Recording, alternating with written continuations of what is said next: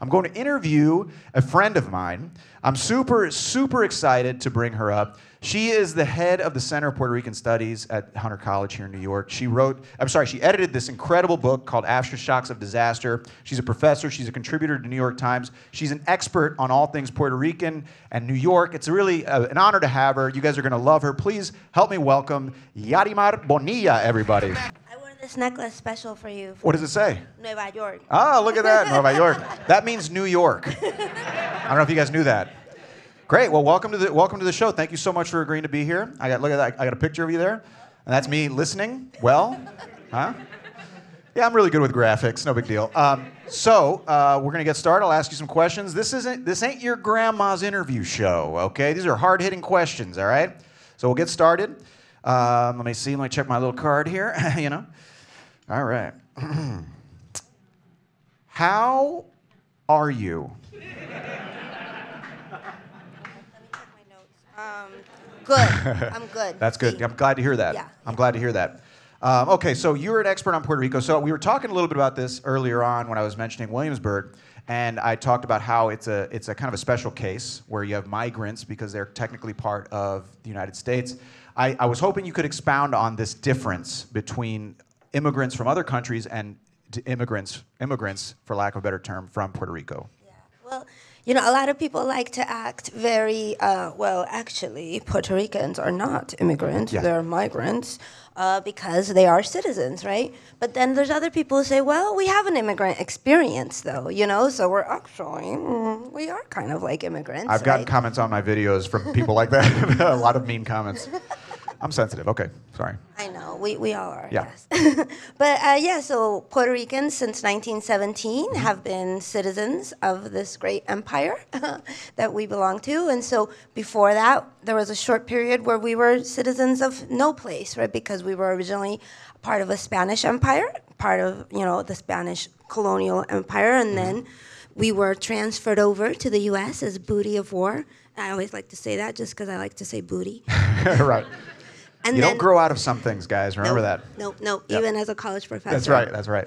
And then for a short while, we were non-citizen nationals of the U.S. But then in 1917, conveniently, so that we could participate in the draft, we did become citizens. Mm-hmm. Look at that.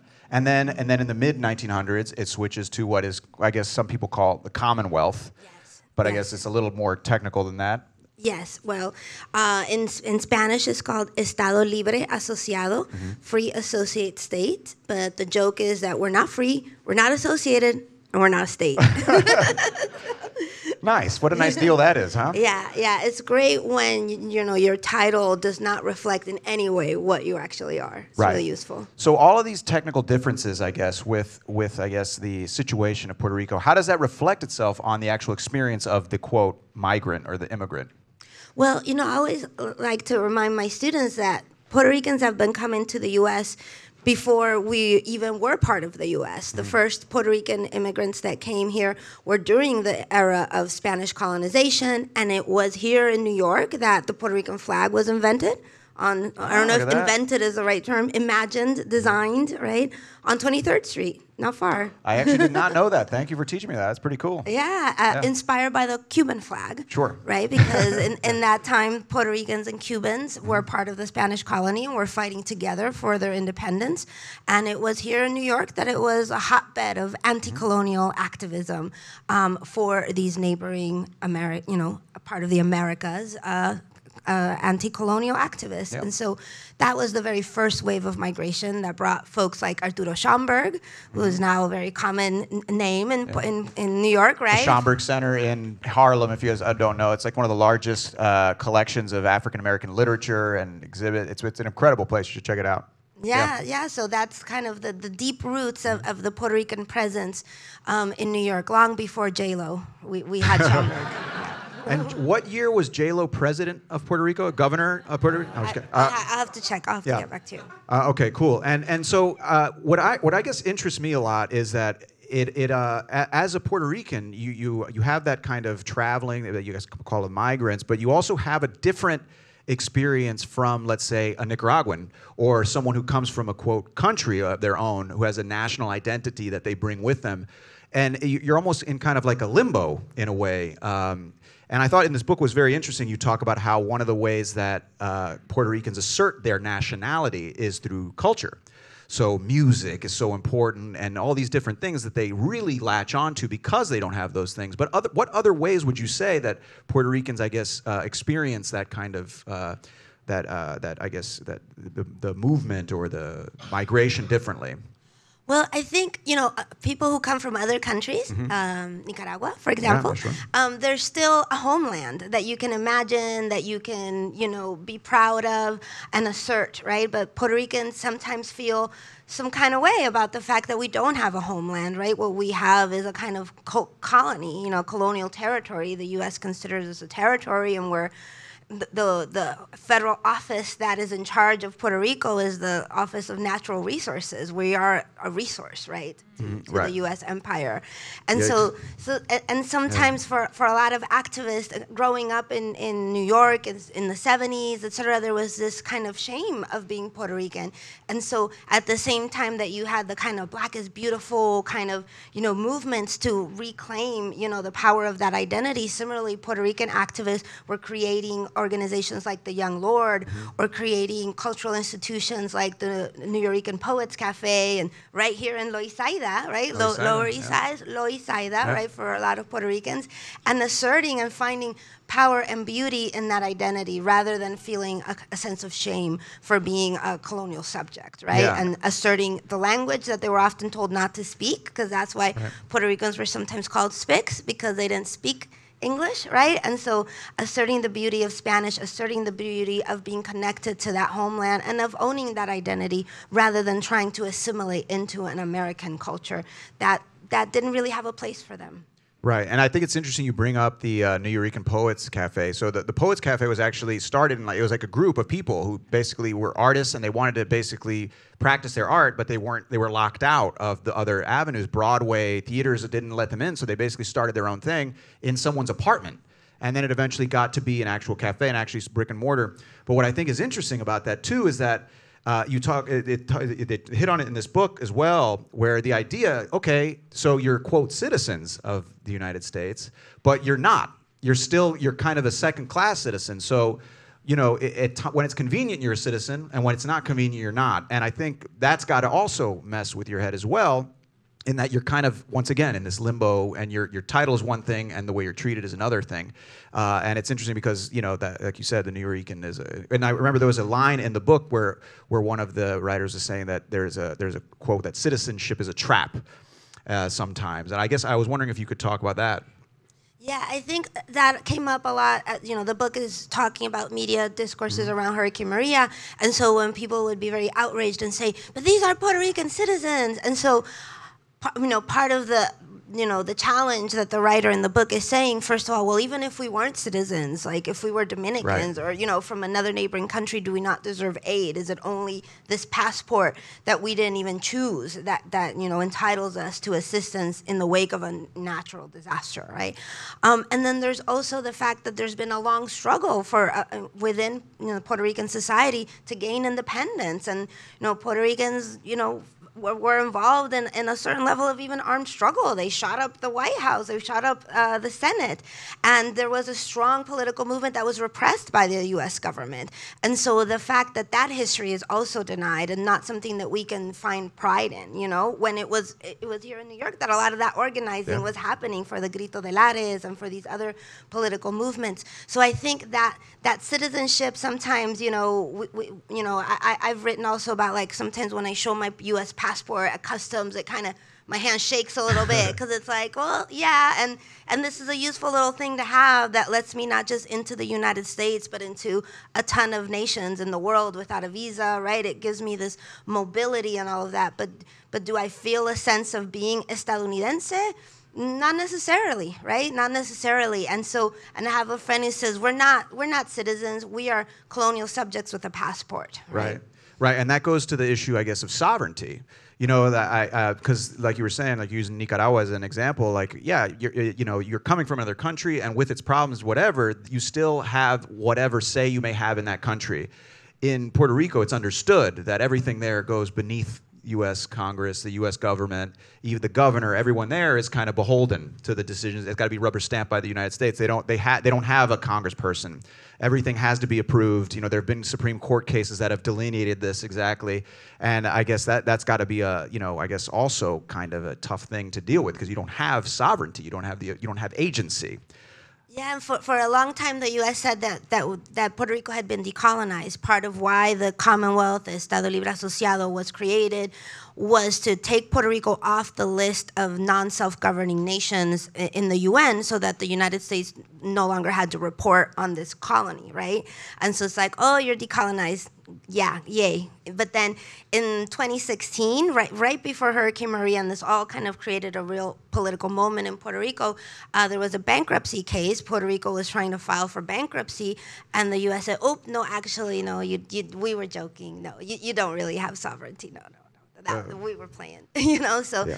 I think that's a direct quote, actually, too, as well. It almost is. It's a direct quote from the U.S. government. Yes, yeah. Yes. I mean, and even at the time, they had said, well, you know, we're just gonna pretend that this is really a form of decolonization. But we all know that Congress decides, right? And so there's also at this point, after like, you know, our movements for independence were repressed and dismantled, after our economy was completely turned into, you know, something that serves U.S. interests rather than our interests. You know, our agricultural economy was decimated. We import 80% of our food from the U.S. You know, we've been really turned into a dependent colony of the U.S. So some people are now saying, well, maybe we should be a state then. Okay, then give us that full citizenship instead of this, like, sometimes we qualify, but sometimes we don't, and we can't have certain entitlements. We don't have Medicare. We don't have full Social Security. Puerto Rican veterans who fight disproportionately in the armed forces don't have the same rights. And then the U.S. is like, oh, statehood, yikes. Oh, no, that was never meant for you, actually. And the welfare benefits are less, all these different things that regular states disability get. Insurance, all these things are much, much less in Puerto Rico and in the Virgin Islands and in Guam and in Samoa, because it's also important to remember that the U.S. is an empire. It's not just that Puerto Rico is a kind of oopsie. It's part of this larger system that's kept hidden and kept silenced. And so in those moments when people are like, ooh, right, we own, the U.S. owns Puerto Rico, right? People seem to forget. I mean, literally Trump was like, wait, do we own it? Can we sell it? Put a golf course there? What's going on? Well, you know, that it's interesting you bring that up too, because you're talking about the agriculture. That's one of the reasons why so many immigrants came here, because with that shift in the economy, or immigrants, I hate to say it, sorry, but so many people came to mainland U.S. Was because of that shift in the agriculture. They're the mono agriculture, just a couple crops, as opposed to being able to sustain and do all kinds of different crops and feed everybody, et cetera. Just pump out coffee or pump out this, and that's it. You're just supplying this thing.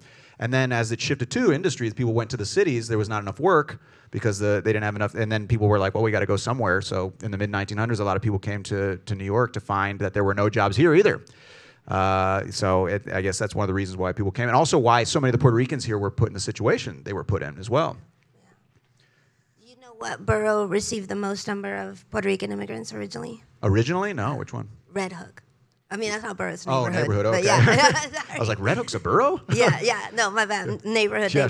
Yeah, I didn't know that. Yeah, because that's where the ships would come in. Sure, it was an industry. Yeah, and we should do a tour of I've been wanting to do a Nueva York tour. Let's do it. Yeah. All right, guys, let's go. Come on, everybody, let's do it. Let's walk around. Because you go to any neighborhood in New York, and it's like, oh, this used to be lousy with Puerto Ricans, you know? And you're like the Lower East Side, like Williamsburg, like Red Hook, East Harlem. And there would be like a way of telling the story of New York through the story of Puerto Rican migrants or immigrants, both, because we've had both at different moments, and the different ways in which we've been displaced and pushed around the city. And then you'll be walking around Williamsburg seeing the hipsters on their bikes buying, specialty mayonnaise or something. And then there'll be like some served out of a trombone on a roller skate or whatever. That's the West way to eat it. Sure, really. of course, And then there'll be like two viejitos playing dominoes on the corner, and you'll be like, how did they end up here? Right. And they were lost. they had some rent control or something. Yeah, man, that's right. Yeah, no, it's funny you say that, because I think that's an important point. I think one of the reasons why I love studying New York history so much is that through studying New York history, you're really studying the world history. Because whatever has happened in the world in the last 400 years has passed through here. I mean, we already talked about Cuba, and you talked about, you know, Puerto Rico and these different movements happening. It passed through here. You know, we talked about the Jewish, you know, immigration to Williamsburg, all these different things, all passed through here because of what's going on in the world. So just by studying New York history, you're studying world history, you know, for the last 400 years at least. But I think that's a good example. I guess you want to get to another thing here. This is very important. Yari, I want to move on to another little segment we have here. This is we solved all issues already. We've solved every issue here in New York already. So let's move to something a little lighter here. I want to move to a little thing we call rapid fire questions here. Huh? Look at this. Oh, rapid fire. Setting our faces on fire. Oh no. All right. So this is where I'm going to ask you some more, stuff about New York, because how long have you been in New York? About 12 years. 12 years, right? And you like it here? Okay. Yeah. Well, those aren't the questions. I was just, I actually got them here written on a card. Okay, we're going to do some rapid fire questions. Let's get to know you a little bit. All right, here we go. To you, what person most personifies New York City? Well, I think I grew up in Puerto Rico, right? And so for me, New York was New Yorkers. And for me, it was Rosie Perez. Oh, that's great. That was like, and you know, she made funny voices a thing, and so sure, I love her for that. Yeah. Do you want to do your best Rosie Perez impression? No, but anyone in the audience is welcome to. Billy, what are you doing, Billy? That was Rosie Perez in White Men Can't Jump, everybody. Thank you very much. Thank you. Yeah, thank you. This isn't about me, okay? All right. Oh, here we go. What is the craziest thing you've ever seen in New York? That's so hard to answer.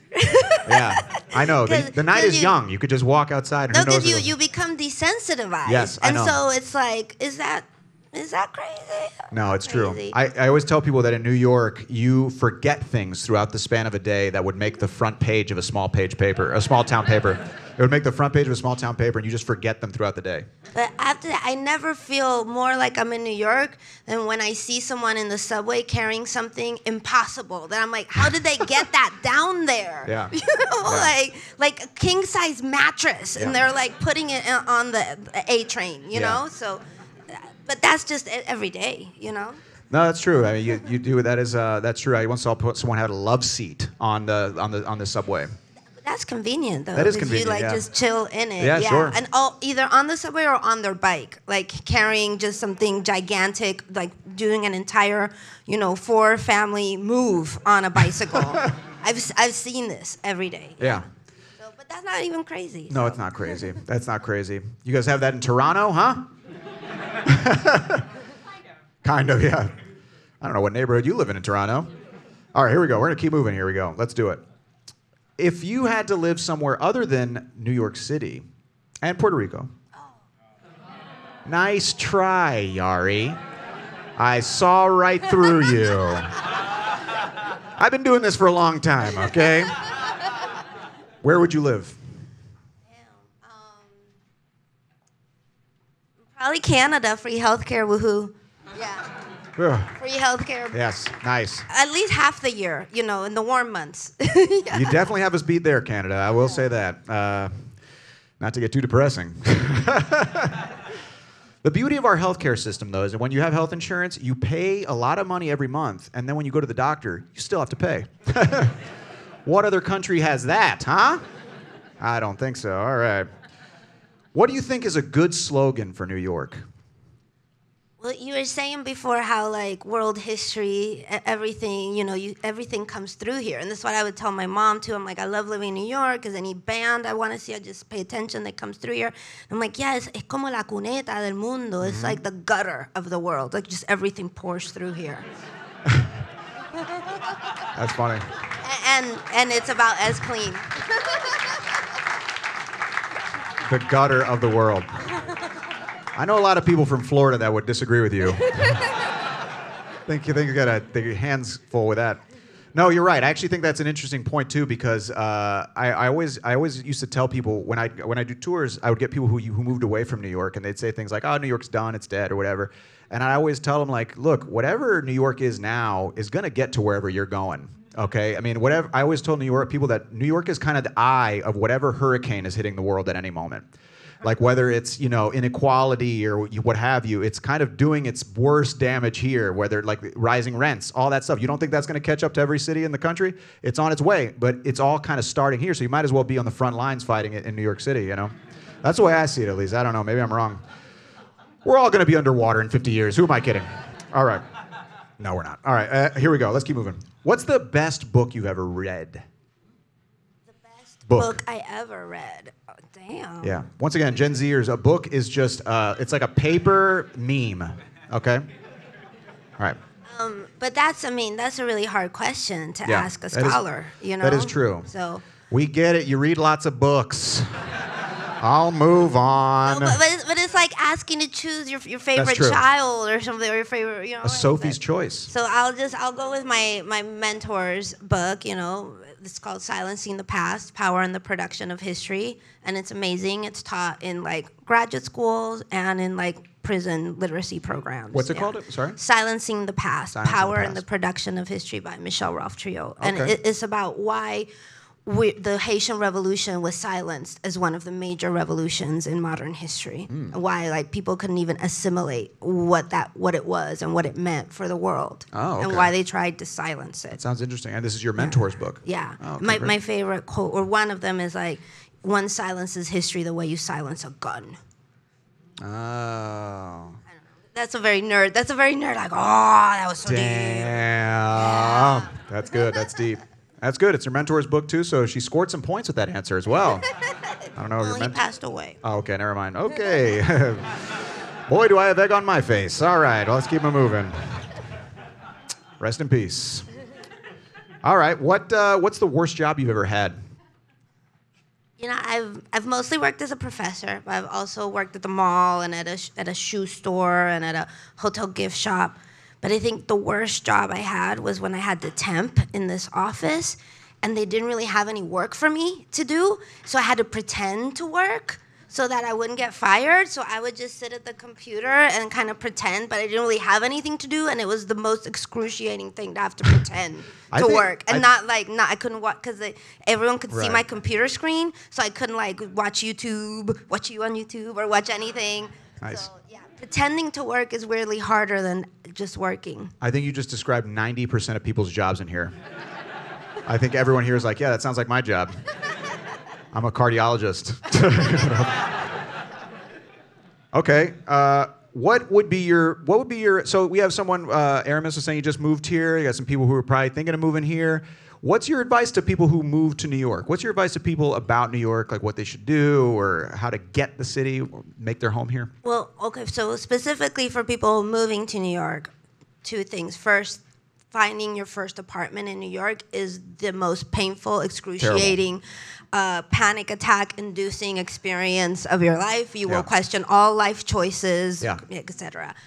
And you will learn that New York City is the place where you cannot have it all. You have to choose. Do you want windows or a bathroom? Like, you can't have them both, Do you want sunlight or an elevator? It's just, you have to decide the one thing that really matters to you, because you're not going to get anything else. Yeah. All right. All I heard was that there is no after party at Yari's house afterwards. We're going to have to find a different spot to go, everybody. Sorry. Wow, yeah, no, I agree. Everyone's first apartment in New York, if you're thinking of moving here, just go ahead and resign yourself. Your first apartment is going to be a nightmare. It's going to be a nightmare. I lived in it. My first apartment was in Nolita. You're already like, ooh, fancy, but I lived with 7 roommates. 7 roommates. That's right. And 10 if you count the mice. Huh? In a studio? No, in a studio. No, actually not that bad. But none of the rooms had windows. None of them had windows, and we got kicked out after 2 months because, go figure, it was illegal. Nobody told me. All right. What's that? What's the second thing? The second thing what? Oh, yeah, the second thing. Yeah, the one that it's like a stress-inducing, gut-wrenching experience, and 2, that you can't have it all. This guy got it. Yeah. He's taking notes. Nice. Okay, cool. All right, so what's the one place in New York, if someone was to come here and be like, all right, I got a layover for like 20 minutes, take me to the one place that shows New York. What do I need to see? 20 minutes, might be longer, whatever. You get it. You get the question. What's the one place that personifies to you? I guess Central Park. Central Park? Yeah. Yeah, I guess that's true. Central Park is a beautiful place. I always tell people, though, for me, it's always Grand Central. Yeah. Only because Central Park is beautiful and it's one of the best places in the world, but Grand Central to me always personifies the beauty, the energy, the diversity, the people running around, that get out of my way mentality, that everything is so ornate but also dirty, and it's just kind of everything about New York is right in that place. But Central Park is amazing, actually. You go there a lot? I do, but the thing is, every time I go there, I feel like, wow, I live in New York. Yeah. It feels like a movie. Yeah. Everyone in the audience is like, that's how I feel when I come to this show.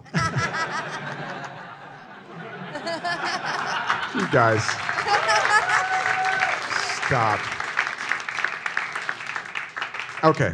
I thought this would be a really cool question to ask you. What's your favorite part about being Puerto Rican? My favorite part about being Puerto Rican, when you're in Puerto Rico, everyone acts like they're related, even if they're not. It's like, it's a small island, we're very friendly, and everyone, you can find some kind of degree of separation, and so when you act like someone could be your family, there's a kindness, there's a solidarity, there's an affection, and so I think Puerto Ricans, we're very friendly and affectionate and kind and funny to each other, so I like that. Yeah, that actually reminds me of something in the book, actually, that I thought was really interesting. There was a chapter called Community Kitchens, and they talk about how it's about setting up community kitchens, obviously, and the book deals with like post-Hurricane Maria, and there's this feeling of hopelessness a lot of times that people feel, and I think people here even feel it. It doesn't have to be just Puerto Rico, but I think that in that chapter, they talk about, it says that what starting a community kitchen may not solve all the problems of the place all at once, obviously, but they said it increases the collective confidence of the people and demonstrates to the people there what is possible. And I think that's kind of the key for anybody who's trying to improve anything. Because I think it's overwhelming when we get lost, like, oh, everything's so expensive, the world's falling apart. But if you just kind of focus on your little place and the little change you can make and just kind of stay there a little bit and really be present, I think that kind of, will keep you sane and also keep everyone else sane. And, and hopefully, I guess what I'm saying is power trickles up. I think we're always taught that power goes down, but power trickles up. The more we change at our level, it goes up and up and up and up and eventually changes everything. I think there was a lot of that happening after Hurricane Maria, where folks in Puerto Rico felt really abandoned, by the U.S. and 8 months without electricity. A lot of interesting things happen when you are 8 months without electricity, right? And a lot of solidarity and getting to know your neighbors and imagining alternative possibilities. And it's no coincidence that 2 years later, Puerto Ricans came together, marched in the streets, and got rid of the governor for corruption and scandals around him. And I think that was very much like the revolution that Hurricane Maria made possible.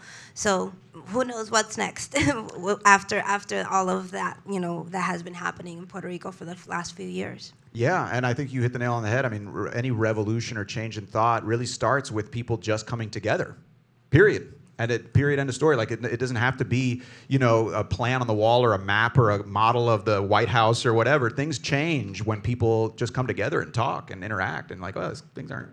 So I think that's a good, that's a good. So one more thing, I guess, is do you have anything you'd like to say to people here? We're talking about New York. What is your last thought on New York as a city?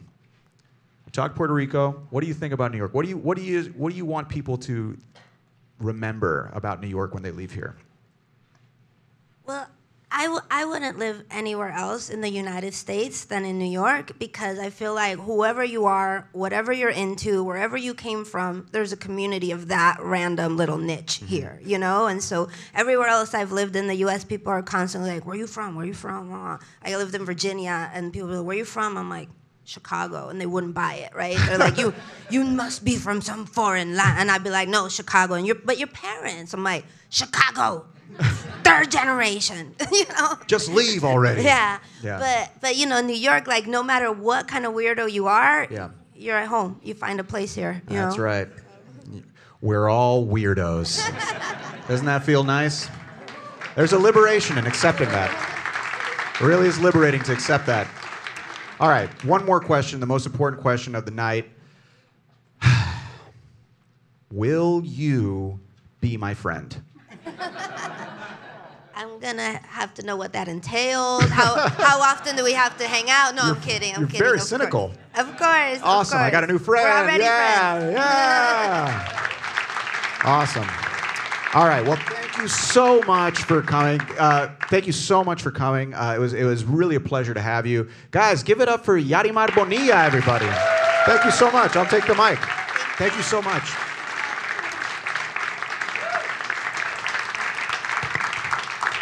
All right, guys. We did it. We made it to the end of the show.